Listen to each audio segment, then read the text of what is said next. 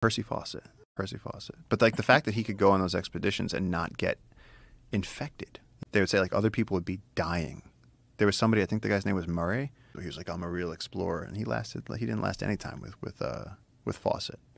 Because Percy Fawcett was just like, you can't keep up? Go die. You can go die with the mules.